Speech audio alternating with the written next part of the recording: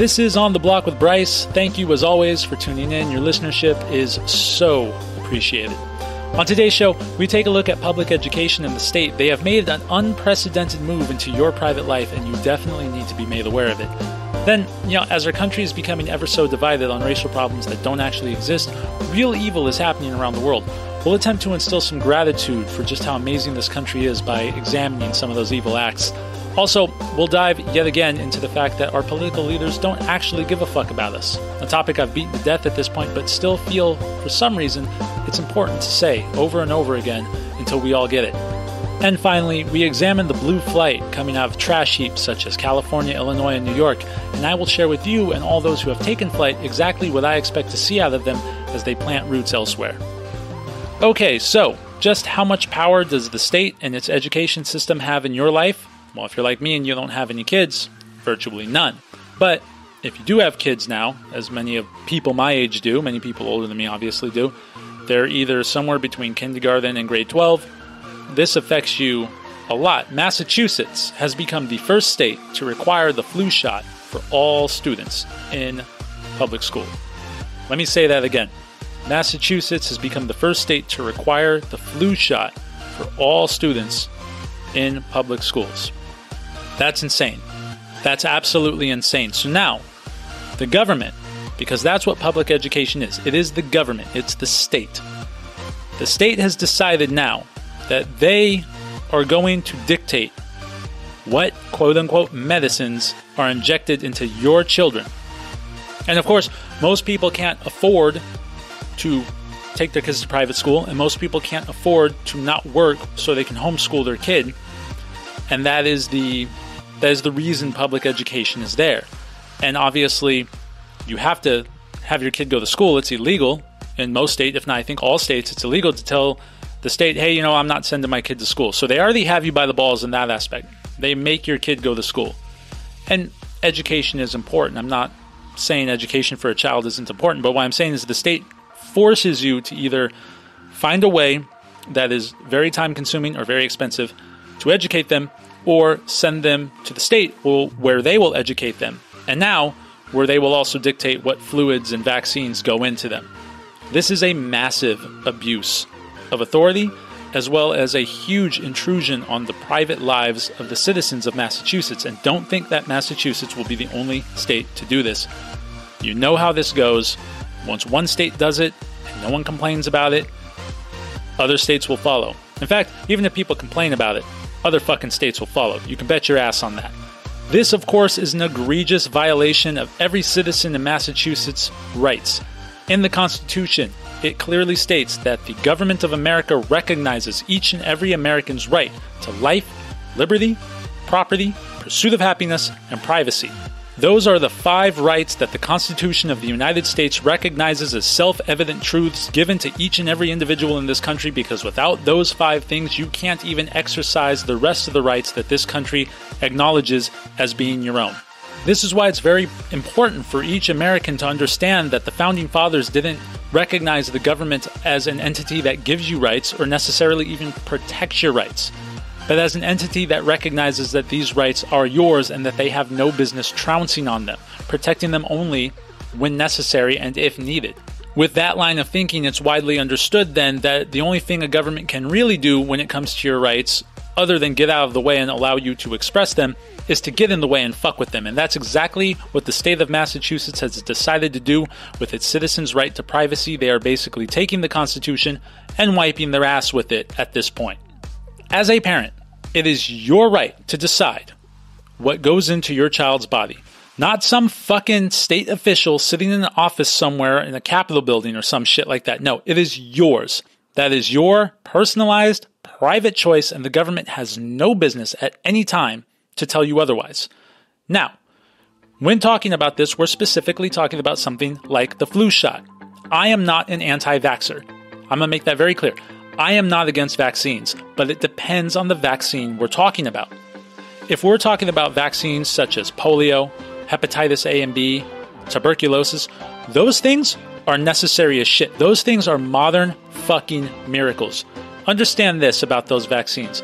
Before we had them, just 100 years ago, some of them not even that far back, Before we had them, people in this country and around the world were dying en masse of these diseases. These things would grab hold of you at a very young age, and you would not live to see 40. It's a fucking modern miracle of science and innovation and technology that we are able to basically eradicate these diseases. I will no longer get tuberculosis. I am incapable of getting tuberculosis thanks to my TB shot. It's amazing, and I think you would be a very irresponsible parent to prevent your kid from having vaccines such as those. But when we're talking about the flu shot, that's a different fucking story. The flu shot is not one of those miracle elixirs that cured a disease. The flu shot is something you need to take every year because the flu virus mutates every year. Polio does not. Tuberculosis does not. When you take a tuberculosis shot, you're no longer ever going to get tuberculosis. When you take a flu shot, not only are you guaranteed to get the flu with the shot, but you will need the shot the next year because your body is that much less capable of handling viruses on its own. This may be a little anecdotal, but I am 32 years old. I have never had a flu shot. I have also never had the flu. There is a correlation there. What is that correlation? It's very, very simple. Colds, flus, other viruses like that, they're flying around all the time. And I've been around plenty of people with the flu. My wife gets sick all the time. She's probably had the flu 5 times since we've been together. The difference between me and her is she has taken a lot of antibiotics. I have not. My immune system over the last 32 years has developed all on its own in a natural state, meaning that it is way more capable of fighting off certain smaller, less threatening elements like a cold, like a flu, all on its own. In fact, there's a good chance I've had COVID and didn't even fucking know it. As with most people, your immune system is like anything else in your body. If you work it out, it gets stronger. If you allow it to go lax, it will stop working. This is why people who are depressed, who take lithium for their depression, can't stop taking the lithium because the lithium fucks with the serotonin in their brain, and then their brain no longer produces serotonin at a normal rate or even at all. Once you tell your body it no longer needs to do something, it's fucking weird, but it does stop doing it. Your body's very lazy like that. It's really weird. And this goes especially for your immune system. If you do not allow your immune system to stay strong, stay sharp, stay with it, it will get lazy. This is why people who take a lot of antibiotics have to constantly take more antibiotics. Their body does not have the ability to produce antibodies on its own because it hasn't had to in a long time. The flu shot works the same way. The more flu shots you get, the less able your body is to fight off the viruses on its own, meaning that you are more prone to more illnesses, not only in the immediate future, but down the line as you get older and your immune system weakens anyway. With all that said, that is why when it comes to things like the flu shot, as a parent, that is your personal, private choice to make regarding your children, and the state has no business in it. In fact, as I said before, it is a constitutional violation for them to say they do. However, here we are in Massachusetts deciding that if your kids want to go to public school, they have to be inoculated with the flu shot. Now, of course, there's a money trail to follow here. Some company paid some politician to push this law. Now, that politician has a second house for his third mistress. Fine, whatever. You know it's true. I know it's true. But let's not focus on that for the time being. Let's focus on the fact that the government is telling you what you need to inject in your kids in order to send them to the facility that they have mandated by law that you must send them to if you can't afford the time or money to send them anywhere else. And it doesn't stop with the inoculations. As it turns out, teachers are doing a lot more than just teaching math. A couple of weeks ago, a bunch of teachers took heat on Twitter for opening a public thread in which they complained about how the Zoom classes they had to do were problematic because parents are now privy to what they're teaching their kids, and now they're worried that the walls have come down. They can no longer do it in secret. These teachers had admitted to teaching these kids leftist propaganda bullshit. We're talking 1619 revisionist bullshit in which systematic racism is real and that cops are hunting black people and that white people are immediately guilty because they're white and all this other nonsense that people are rioting outside over right now. We thought it was bad when it was happening with professors and college students. It's happening to your 12-year-old. So as a parent, you have to make a choice. I'm really glad I'm not a parent right now.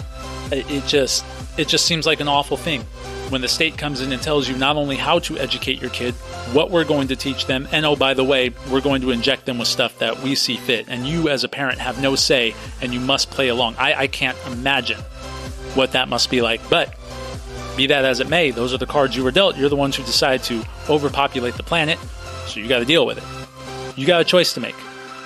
Do I take the easy road?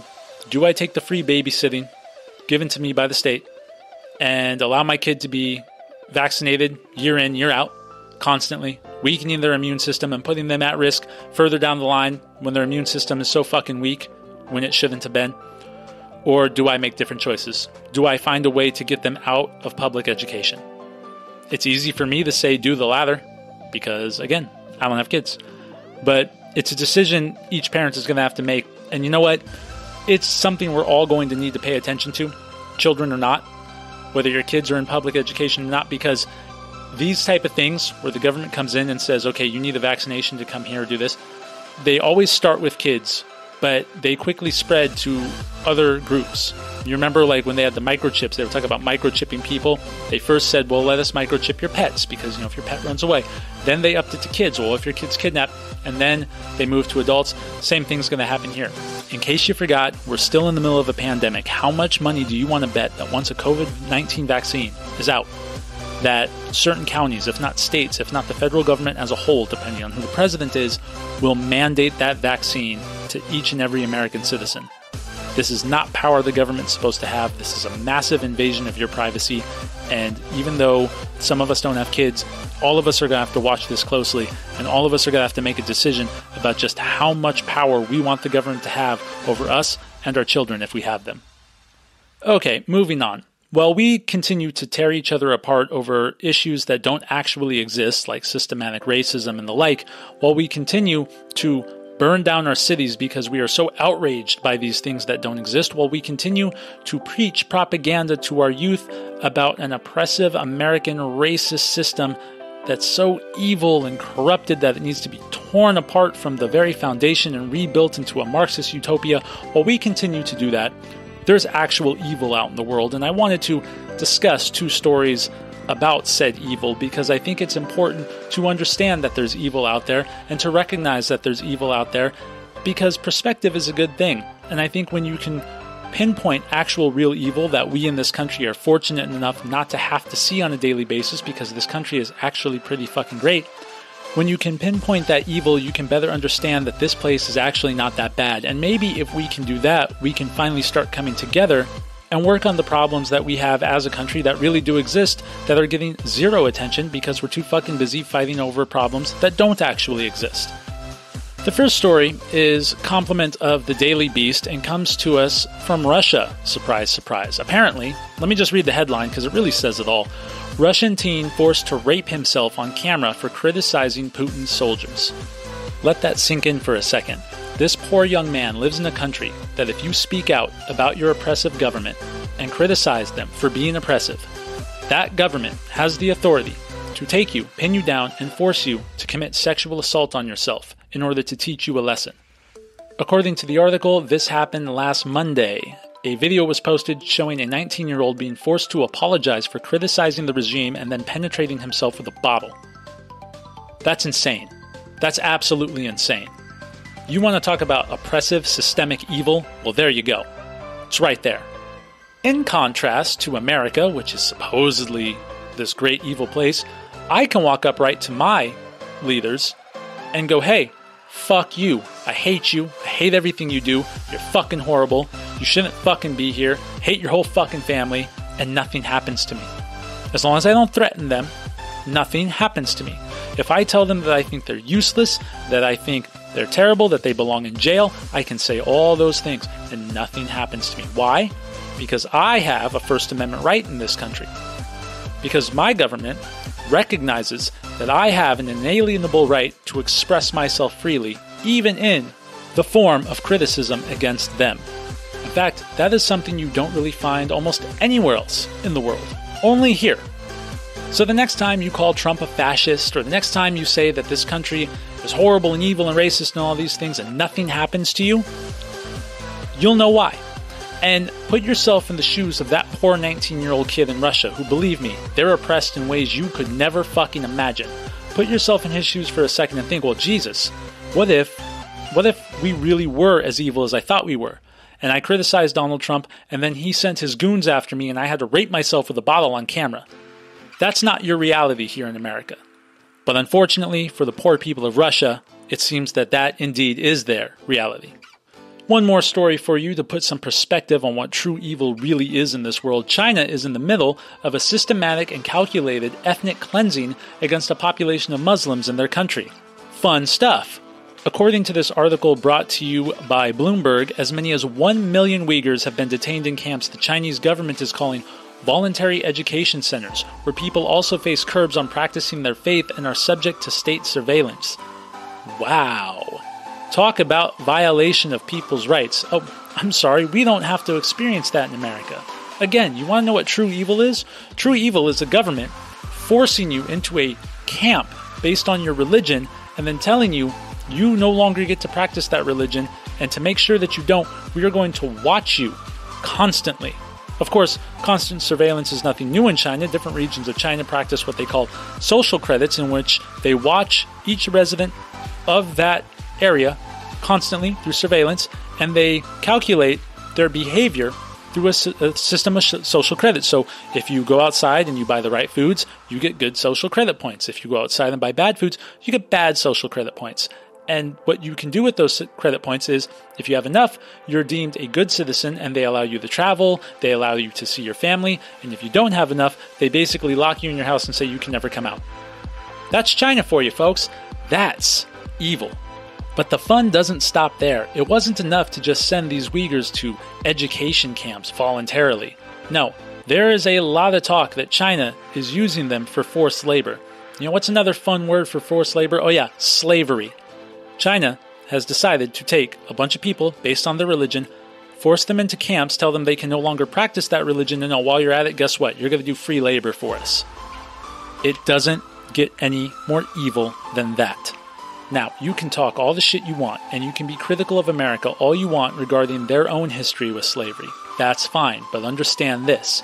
America took part in the slave trade in a time when the rest of the world, literally everywhere else in the world, also took part in the slave trade. America was brought up in a time where slavery was a commonplace thing and had been for centuries. But in 2020, America, as well as most of the rest of the world, agrees that slavery was and is a sick, barbaric practice that should have never taken place in human society, and we are all the better without it. Except China is still doing it. They have taken this Uyghur population and forced them into labor. And the uncomfortable part about that, folks, really is that that labor is making products that we buy. So every time we buy something that comes from China, unfortunately, we might be supporting slavery. Of course, even if you're not, you're probably still supporting sweatshop practices that are absolutely barbaric and horrific, and that poor Chinese people have had to suffer with for decades now. This is something that we as Americans could be working to solve. This is something in America that is a very big issue, in my opinion, that we are giving zero focus to because we're over here bitching about systemic oppression that doesn't actually exist. That's the problem when you do that. When you tear each other apart over issues that aren't real, real issues persist without you in real time, and there's nothing anyone's going to do about it. Not in this country anyway, because we're so focused on trying to keep people from burning down our own buildings. If you wanted to unify this country, if you wanted to get people together for a cause against systemic oppression, look to China. We could all sit there and do some boycotting. We could all sit there and yell at our elected officials to start working out new trade deals. We could do all of that, but we're not, because we are instead arguing over a systemic racial problem that does not exist. So, the next time somebody tries to come at you with systemic racist bullshit, give them these two stories. Not that anyone listening to this needed the perspective, but I wanted to share it because you hear these stories and you realize just how great this country really is, and it's too bad that others don't see that. It's too bad the people doing all the rioting and looting don't understand that they don't bother to look outside of their own little fucking bubbles to see that there are real problems in the world, and that they are extremely fortunate to not have to live in a place that actually oppresses you. Okay, third topic, and I'm not going to harp on this too much because I've harped on it a lot, but I just want to remind you that your elected officials don't actually give a shit about anything they say they give a shit about. Perfect example is Chicago. This comes straight from CNN. An 8-year-old girl was killed in a drive-by shooting and was just one of 53 people shot in Chicago over the Labor Day weekend. 53 people, including a little girl. And yet, this isn't all over the news constantly the way anything Donald Trump tweets is. You don't see any elected official visiting the houses of these residents who have lost family members in drive-by shootings. The way Joe Biden was so happily ready to go and visit Jacob Blake's house. Jacob Blake, of course, sitting in the hospital right now, recovering from 7 gunshots he received from police officers as he resisted arrest and went to his car to grab a knife, who hasn't been able to leave the hospital because he's handcuffed to his hospital bed. Why? Because he broke into the house of a girl who he had sexually assaulted a few months before to steal her car. It's amazing. It's amazing. And the reason that politicians pay attention to a guy like Jacob Blake, and the reason that they ignore 53 fucking dead people in one weekend in Chicago, is because one gives them political browning points, the other does not. One tells the false story of racist cops gunning down an innocent black man. The other tells a much darker, more realistic story that politicians do not want to face, and that is that all their policies in these inner cities have been horrific failures.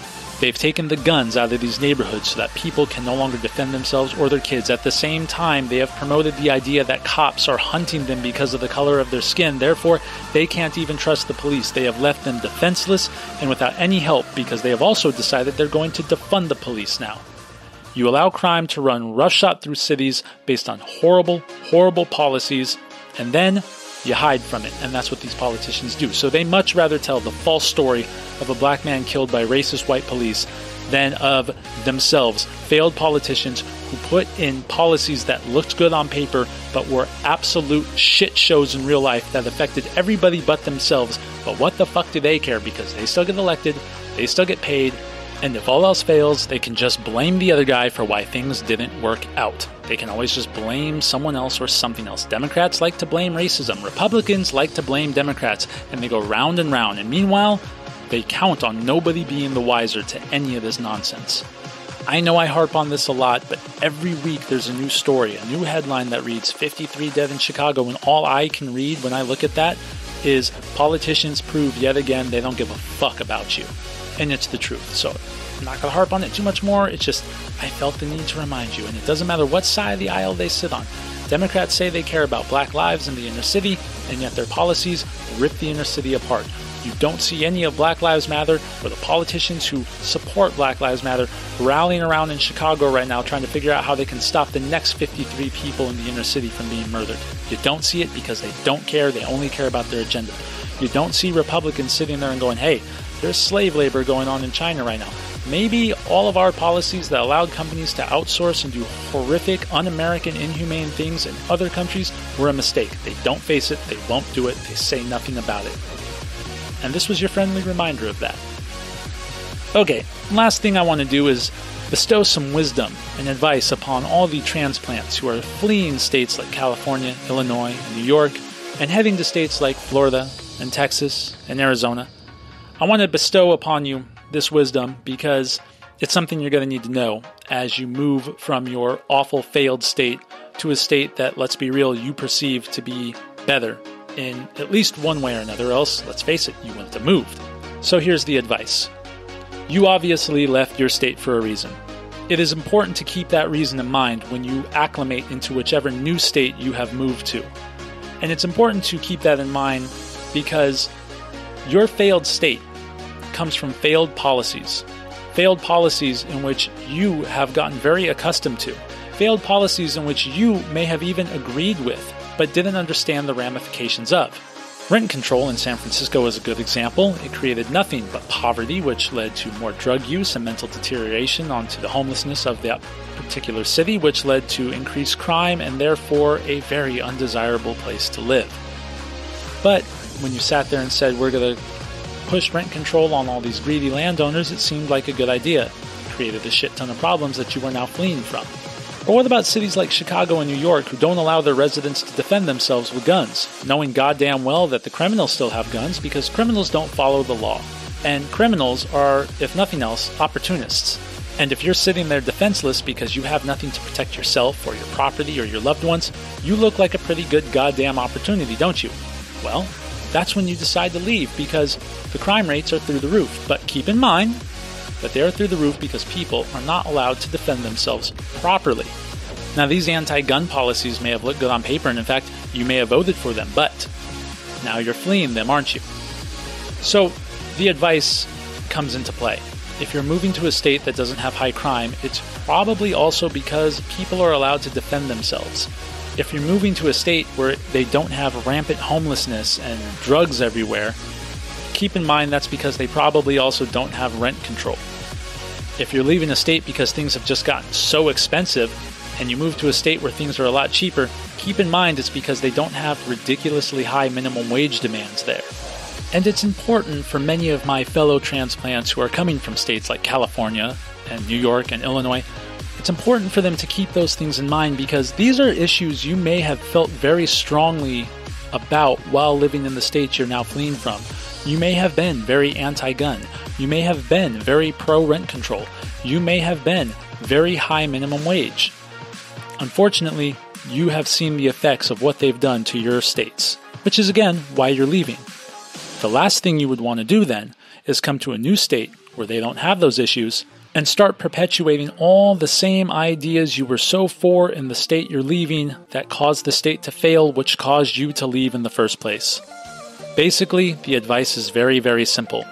Do not California my Arizona. Do not New York somebody's Florida. And do not Chicago somebody's Texas. It's as simple as that. Now, of course, I'm not talking about myself. I have never fit into California's leftist policies. I have never been a fan of them. I'm not a conservative by any means, but they are so far left, it's ridiculous. In fact, their policies are such garbage that because of them, the state is literally burning because they wanted to look good environmentally and not allow logging to clear out dry shrubs. So now the state's literally on fire. I'm more than happy to have left. And I'm only sad that I wasn't able to do it sooner. But it is what it is. So with that being said, I'm more than ready to acclimate to a state that doesn't have all those failings, because that's why I left California to begin with. So once again, my advice for all you transplants, don't fuck up other states because you want to perpetuate the same stupid, fucked up policies that fucked up your state to begin with. If you're going to move somewhere, acclimate to their way. You left for a reason, you came there for a reason. Remember that as you settle in. And I think that's a good place for us to call it for the day. Thank you for tuning in. Thank you for listening. Once again, it means a lot to me. Hope you enjoyed yourself this last half hour. I know I certainly did. I was trying to get 2 episodes out this week, but I don't think I'm going to have time the way I wanted to. But hopefully, until next week, this episode will suffice. If I can get it out, though, it'll be a nice surprise. Maybe midweek at some point. Okay, I'm done. Enjoy the rest of your day. If you enjoyed today's episode, be sure to hit that like button and subscribe to stay up to date on all our latest releases. Also, be sure to share this with your friends and help spread the word. Got something to add to the conversation? Let us know all your thoughts in the comments section. A link to the music featured on today's episode can be found in the show's description. On the Block with Bryce was recorded at Beer and Bourbon Studios, Maricopa County, Arizona, and is a Jerk Cat Entertainment production.